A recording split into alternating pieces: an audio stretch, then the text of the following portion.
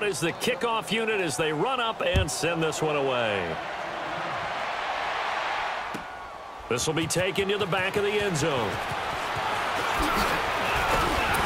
And he'll get it up to about the 26-yard line, just across the 25. Now the Falcons offense, they get ready to head back out here. And following the interception, just any interception, are you a little bit more cautious when you start that next drive, or no, you just throw that out the window? I think you are. I don't think that there's any way you can run back out there and go, totally didn't affect me. Let's just go ahead and be loose with the football again. You're going to take care of it, but you have to be careful about being too cautious because now you can't run any offense at all. Still want to attack. We'll see how they attack them here. That throw good for 4. It's second down. One thing you're hoping for when you run drag routes, you're able to hit a receiver in stride, and he can pick up a lot of yardage after the catch. But in this situation, the defense was effective, able to stop him before he could get a good head of steam going. Now a deep ball there on second down, but it'll wind up incomplete.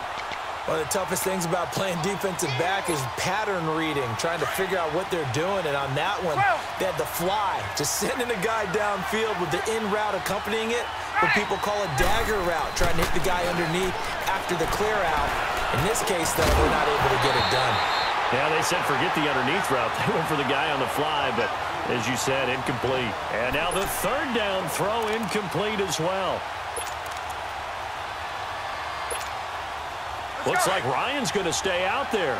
Indeed, they're going to try for this on 4th down.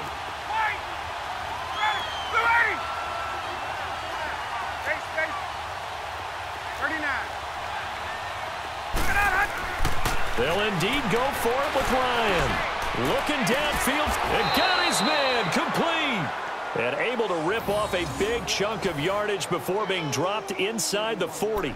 4th down conversion plays, you usually think 1, 2, 3 yards, maybe 10. Not there. What a huge pickup as the Sticks make a drastic shift forward.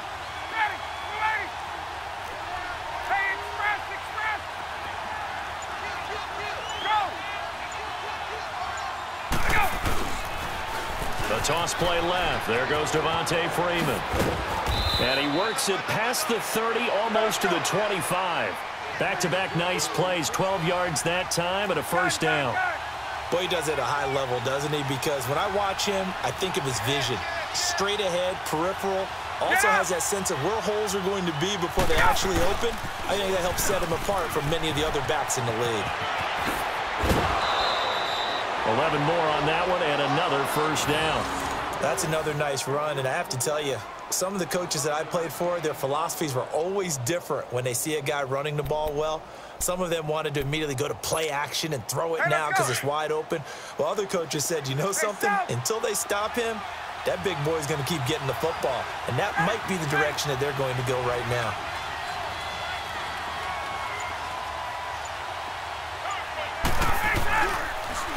Now they'll run it on the toss. And he will be brought down at about the 6-yard line. 10 more there and another first down. Getting the sense, Charles, they're going to put a big emphasis this afternoon on the run game. And why not? What we're seeing so far, working pretty well from them. And here's the best part. We always talk about the best performers do their job when the lights come on. I think he likes natural light best.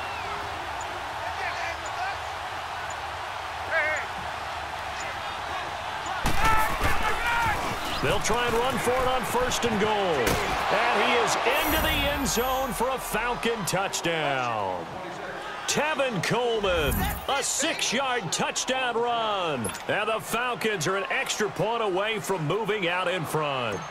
Now Matt Bryant on for the point after.